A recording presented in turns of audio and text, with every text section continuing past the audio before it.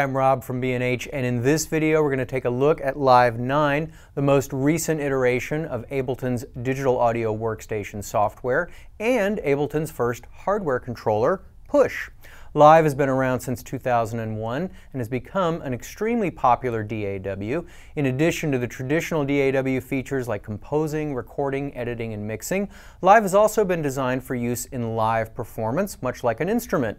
Audio and MIDI clips can be triggered and tweaked in real time for on-the-fly arrangements, and Live's warping feature allows for automatic beat matching of loops and tracks, making it a great program for both beat making and DJing, and that, along with its intuitive interface, has made Live the go-to DAW for many EDM composers and performers. We don't have time in this video to go over all the features in Live. Instead, we're going to take a quick look at the updates in Live 9 and take a look at how it works with the Push controller. For starters, in Live 9, the browser has been redesigned to make things easier to locate, and in addition to samples and clips, the Preview tab now allows you to preview presets on Live's virtual instruments. In addition to having automation in the arrangement page, automation can now be recorded, drawn in, and edited on clips in the session view page as well. Envelope editing has been improved, and convex and concave envelope curves are now possible. MIDI editing has been improved with one-click transform tools for transposing, reversing, inverting, and applying legato, while a MIDI note stretch feature allows you to move and stretch MIDI notes proportionately in time, much like warping audio clips. One very interesting new feature in Live 9 is the ability to convert audio information into MIDI data. Convert harmony to MIDI is for polyphonic material, melody to MIDI is for monophonic material, while convert drums to MIDI is for, you guessed it, drums. The gate, compressor, EQ8, and multiband dynamics devices have all been improved, and there's a brand new bus compressor called the Glue based on a classic recording console that shall remain nameless. So there's a very brief run-through of some of Live 9's new additions, but it's also been tailored to work seamlessly with Ableton's new controller, Push. Push has been designed to give composers a hands-on, intuitive way to create music, primarily in the session page. Push is designed to be more of a compositional tool, or instrument even, rather than a live performance device, although you can use it that way. Ableton worked with Akai to create Push, and right off the bat, I was very impressed with the build quality and feel of the controller. The metal chassis is covered in a protective rubberized coating, and the unit has a little heft to it, weighing in at just over 6.5 pounds, which keeps it from sliding around when you're playing on the 64 backlit velocity and pressure sensitive pads. Push connects to your Mac or PC via the USB connection, which also supplies it with power, although an optional external power supply is provided, and when used, the extra juice makes the LEDs on the pads glow brighter. Push is designed to free you up from looking at your computer screen, so most of the functions you'll need access to are right here on the controller. In addition to the 8x8 pad grid, there are two smaller rows of pads. The top row for selection, and right below it, a row of state controls. To the right of the pad grid is a row of buttons for selecting scenes and grid values. At the top is the 4-line LCD display, and above that, the 9 touch-sensitive encoder knobs for various parameters. Because they're touch-sensitive, you can simply touch the encoder and see the value without altering the setting. That's very cool. The two smaller knobs on the left here are for tempo and swing adjustments, and there's a ribbon controller that defaults to function as a pitch bender. On the sides are various dedicated buttons for transport, editing, navigation, etc. All the buttons on Push are backlit, and a smart feature here is that the buttons you can actually use at any given moment will be half lit, while buttons that don't do anything aren't lit at all, which is very helpful. When you engage a button, then it becomes fully lit. Let me try and give you an idea of how programming with Push actually works. If you're making a track from scratch, you might want to start with a drum kit. I'll hit the Browse button here, and using the top 2 rows of pads, dial up an 808 kit. You'll see that the pads I use to navigate the library are lit up orange to guide me, while the green button loads the kit. I can also use the encoder knobs to browse as well. Once I load the drum rack, the pad grid gets divided into different sections. The pads in the lower left corner light up corresponding to the pads in the drum rack. The top 4 rows now control the step sequencer, and I can adjust the grid using these buttons on the right. So starting with 16th notes, I can select the pad I want to trigger at the bottom, and then simply light up the step where I want the MIDI trigger. I'll put in a kick drum, then a hi-hat,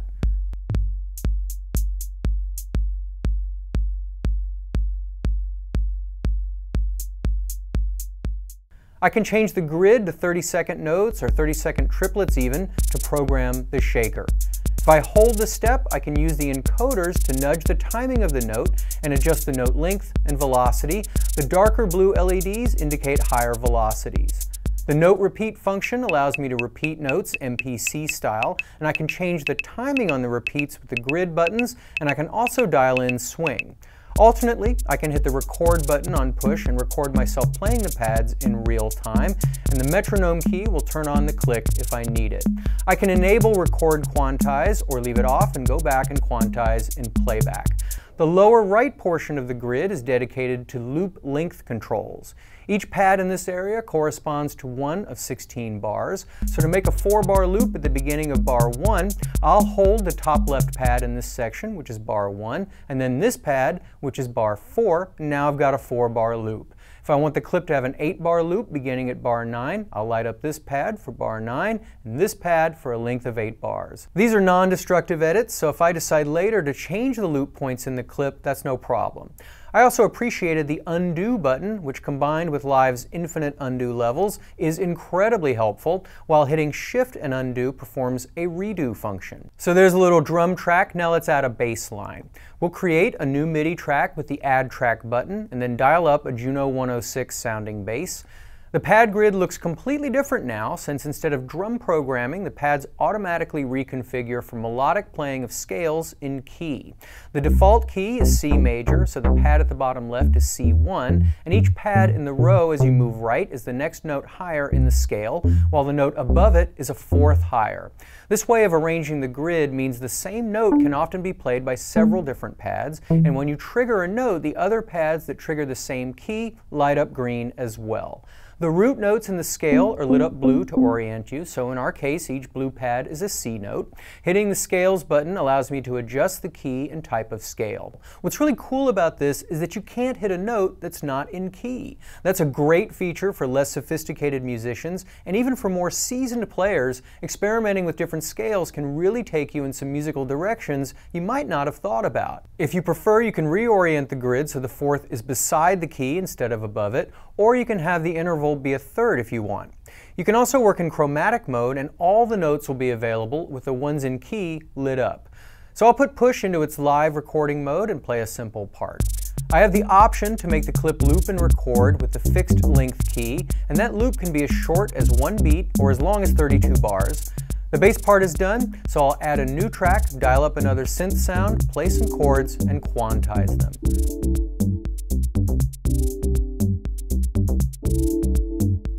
I can add a lead line, maybe even with a little pitch bend action. Let's put some reverb and delay on this sound by hitting the track key and dialing in some send to our effects with the encoder knobs. For more extensive mixing, I can hit the pan send key, which allows me to see and adjust those values for multiple tracks. There's also a volume button for quick level adjustments on multiple tracks. In addition to simple effect sends, I can press the device button, and in this mode, Push's encoders can control parameters in Live's devices. So for example, on my synth chord track, I can use the select keys to move between the synth and the effects in the track and adjust the parameters I want to tweak with the encoders, while the state keys below will turn the devices on or off. I can also hit the automation button and record my parameter changes as clip automation. Now we've been spending time in note mode while we program our parts, but the session button puts us into session mode. Now the grid pads light up to indicate the clips available in each of the tracks, and I can then trigger those clips with the corresponding pads, while the grid and scene buttons on the right here allow me to trigger scenes. Personally, there weren't many negatives with Push. Some customers may have been expecting Push to be more performance-oriented, and while you can use it in live situations, it's really designed more as a piece of studio hardware. There's no audio card in Push. These input jacks on the back are for foot switches, not audio. But if you're using Ableton Live already, chances are you already have an audio card, and not including one in Push helps to keep the cost down. The build quality is excellent, like I said, and I like the action on the pads, and you can adjust the threshold and velocity curves on them to suit your playing style. The pad size also seems like a reasonable compromise between having larger MPC-style pads for drum programming or smaller pads for melodic playing. And while it does have some audio functions, Push's features tend to be more on the MIDI programming side, so if you're primarily using Live to play back audio clips or to DJ, Push might not add much to your workflow. On the other hand, for programming MIDI parts, I loved it. To me, the way the pad grid organizes notes according to keys and scales is a major plus. I wanted one just for this feature alone. Push ships with Live 9 Intro, but if your budget allows, I'd recommend upgrading to Live 9 Suite to get all the features Live has to offer, and Suite now includes Cycle 74's Max for Live instruments and effects. There are a lot more features in Live 9 and Push than we have time to cover in this video, but hopefully this overview gives you some idea of what Ableton's new controller is all about. With a vast array of pads, buttons, encoder knobs, and even a ribbon controller, Push gives you an intuitive, colorful, hands-on, and frankly, very fun way to program Ableton's Live 9 DAW. I'm Rob from B&H, and thanks for watching. For more information, please visit us online, give us a call, or stop by our New York City Superstore. You can also connect with us on the web.